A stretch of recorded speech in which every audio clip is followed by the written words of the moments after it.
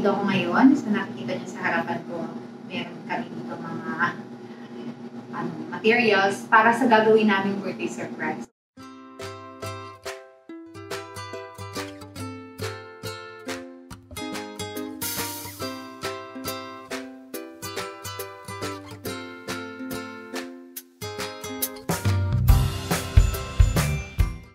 Okay, ang next naman natin gagawin, Alisa, ay ang DIY money umbrella.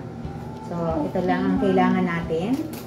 Itong payong na nabili ko. This is only 120 pesos. Maganda naman siya, and I think matibay. Ayan, papakita ko yun. So, yan. Okay. So, kaunti lang kailangan natin ito. Ito lang, thread. And then, yan, needle. And scissors.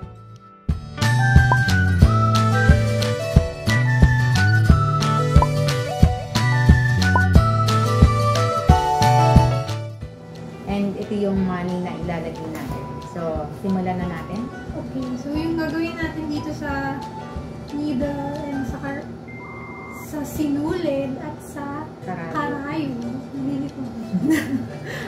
Ito yung itutusok natin dito sa plastic para matali siya dun sa mga bakal parts ng umbrella. Di ba, mama? Yes. So, ito, meron siyang plastic space. Ayan, sa taas. So, dun natin itutusok. Mas simple gawin ko kaysa dun sa money bouquet. Hindi tatali na lang. So, try na natin. Ilang haba na? Hindi, ganyan na matastay nito. 7 to mga 14. So, ikaw tagagawa niya, ako taga-tabi. So, approximately 14 inches yung isang haba. Hinabahan natin yung tali para mamaya pag kinabit natin sa kain, i-adjust na lang natin yung haba. Di bali ng sabi.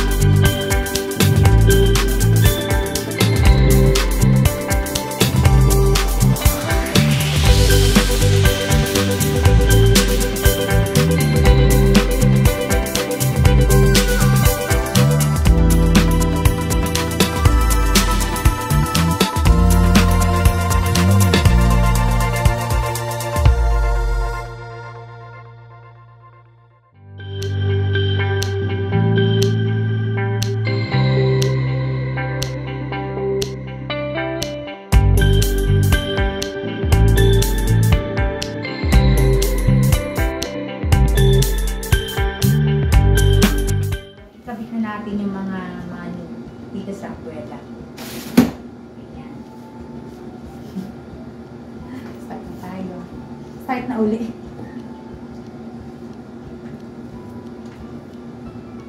Ay, nagbo. Yan. Ay, magaling. Tapos gugupitin natin. Ganun lang ako. So, paano natin? I-random na lang.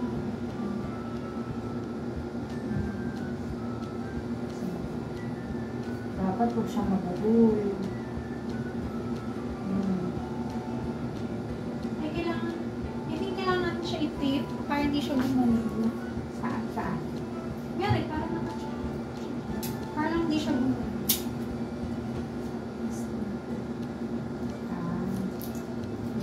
Hindi naman siya gumagalaw sa atin. Ay.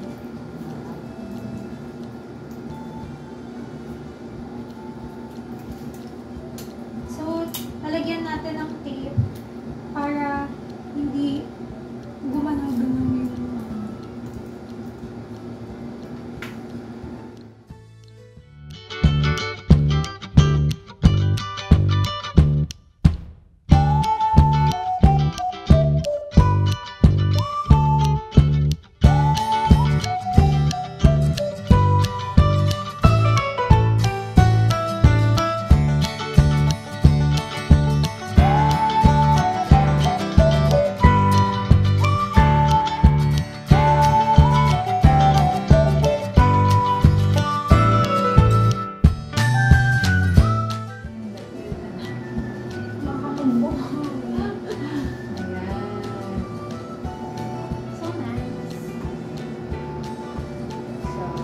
Try natin i-close.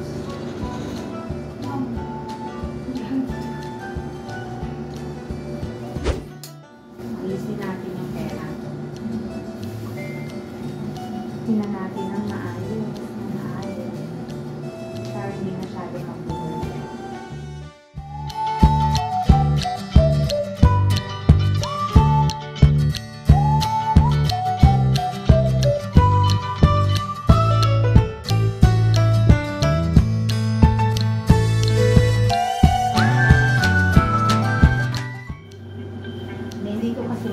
Yung part niya sa gitna.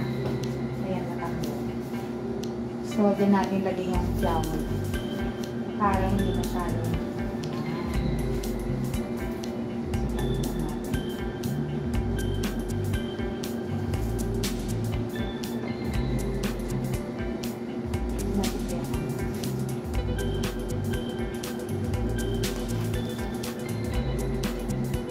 May tweet ka na lang. Hindi na kayo. So, itong ribbon, ano lang may buti may natira pa. Hiningi ko lang to sa sister ko, parang ribbon pa ng cake. Ay, hindi, ipapasok natin siya dito. Yan. So, yan. Stable na siya. pass lang natin. Yan. Ano, diba?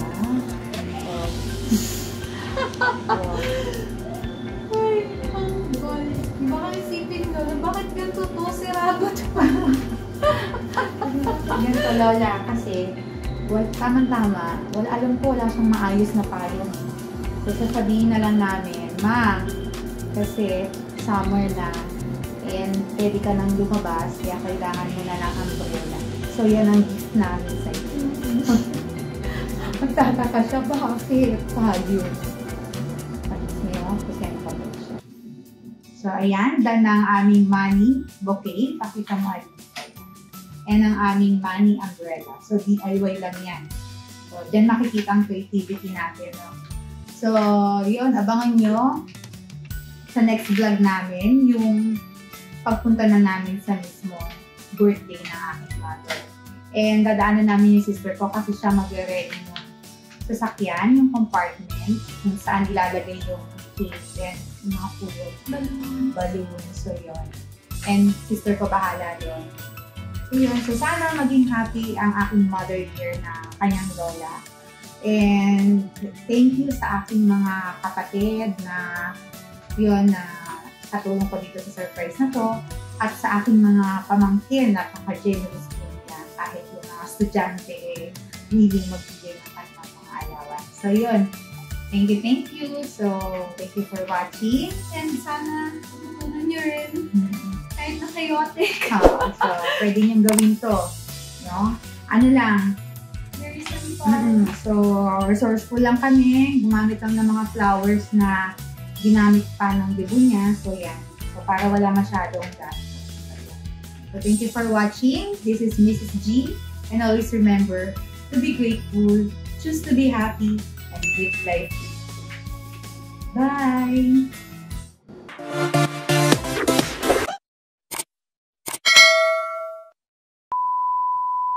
Ayan, may coffee na. Very good, ate. Coffee. Coffee break.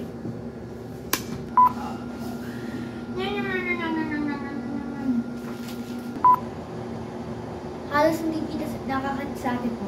Ba't yun lang sinabi? Wala, ulit. I was trying to say it! Cut ka.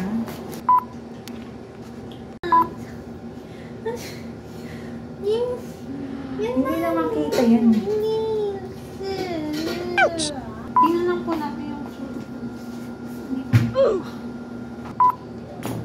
ito, matigas. Huwag yan. Hindi natin kailangan ng step. Lapos na. Ayan, simulan na natin. Okay. Okay. Wait. Tingnan natin. Let's start. Ah, sige. 1, 2, 3. Let's start! Uy, walang tape. Okay na yun. Bahala na si Sir sa dito. Nice. Wandang. Pinood mo? Ako yun. Ba't ba ito? Mayos mo. Ba't tayo nga? Ang pangit. Ang Ay, pangit. hindi pala. I'll start by it then. Mamatigas siya. Matigas. Hindi siya Ito. kaya ng gunting. Let's start. Sorry. Okay, yan. And always remember. Hindi nakakasya, ate. Baka sabihin ni Lola, bakit ka ganito yung payo? Lagyan lang natin halimbawa ng bulak. Oh, diba?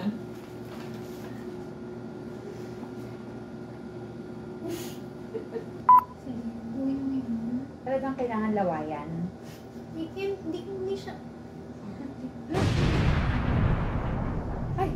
Hindi na huwag ka na. Ikaw na. Ako na alis. Hindi nice ko na. Bakit hindi mahirapan sa Sistine na hanapin niya ko yun?